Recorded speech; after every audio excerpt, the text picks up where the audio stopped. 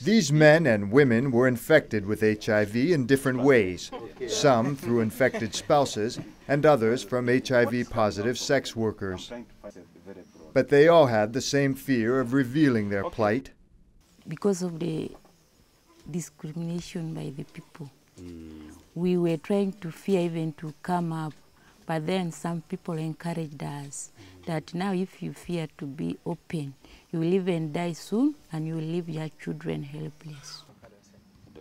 Florence and other HIV-positive people like her are supported by a community-based healthcare program in Uganda which helps them overcome their fears in dealing with the stigma of AIDS, a major challenge to treating the disease in Africa. Stigma is very much alive, especially in Africa, even after 25 years of the AIDS epidemic.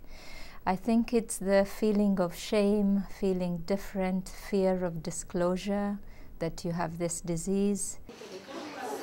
With backing from international donors, including the World Bank, community-based healthcare programs across Africa are helping to raise awareness about HIV/AIDS through testing centers, treatment, and counseling.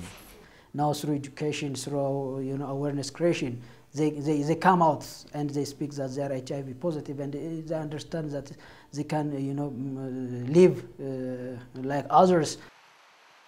Some of the most successful community-based healthcare programs have been in Rwanda, where with government backing, they've led to the creation of associations that cater to people with HIV/AIDS and their children.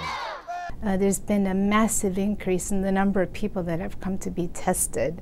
And as access to AIDS treatment has scaled up, people have become more accepting of those living with AIDS.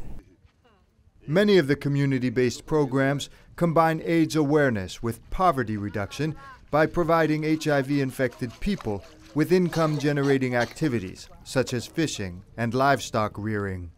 We have to realize that AIDS is not just a health problem.